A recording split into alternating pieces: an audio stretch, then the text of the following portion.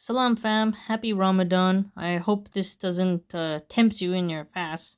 Well, that's not my intention.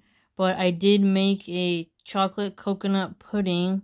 I think it's really good. I haven't got to try it yet because I'm still fasting, but little ones say it is good, so there's a bonus in that. I will leave the recipe in the description box for you, and hopefully you can try it and the little ones can like it and you can have it on Eid.